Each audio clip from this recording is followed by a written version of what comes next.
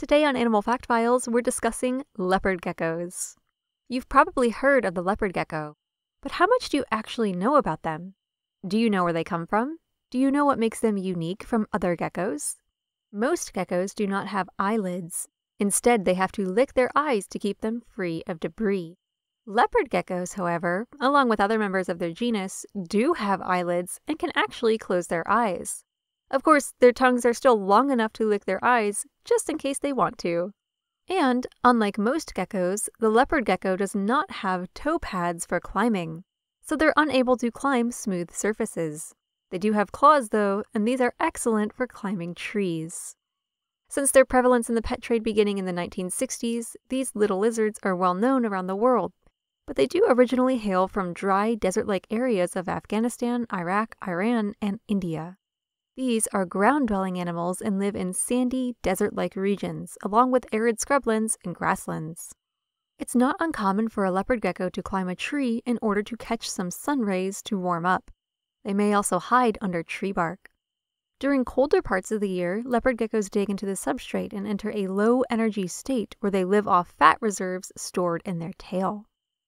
Leopard geckos get their common name from their leopard-like appearance. They're yellow with black spots and a striped tail. They also have lumpy skin. This helps them blend in with the environment and keep them safe from predators. Of course, captive-bred individuals come in all sorts of colors because they don't have to worry about predators like snakes, larger lizards, birds, foxes, and more. If they are caught, a leopard gecko can autotomize or drop its tail so it can make an escape while the predator is distracted. A leopard gecko's dropped tail can wiggle for 30 minutes after it's dropped. The tail does grow back, but usually looks different than the original tail. They use their tails to store fat. In fact, some sources indicate that a leopard gecko will return to a dropped tail to eat it once the threat has passed, so they can regain the lost fat. They also eat their own skin while they shed. Their typical diet is insect-based, and they consume beetles, grasshoppers, crickets, and insect larvae, as well as scorpions and baby mice and birds. They may swallow small stones for minerals as well. Leopard geckos are crepuscular, meaning they're most active during twilight hours. Like tokay geckos, leopard geckos produce sounds. When they're annoyed or disturbed, they'll let out an alarm call that sounds like this. They also communicate with their tails. If they're distressed, they'll wave their tail around. And if they're excited, they'll shake it like a rattlesnake. This often happens before mating.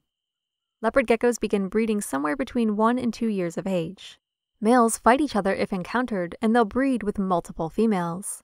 Eggs are buried in loose soil. These are laid 2 at a time, a handful of times each year.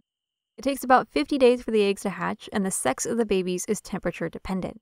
Leopard geckos are about 3 inches long when they hatch and reach about 8 inches in length from nose to the end of the tail as adults, though males can be slightly longer.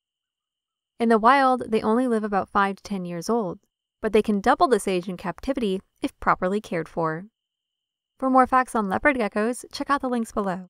Give a thumbs up if you learned something new today. Thank you to our patrons, SpikeSpiegel93, Dad, and everyone else for their support of this channel. And thank you for watching Animal Fact Files.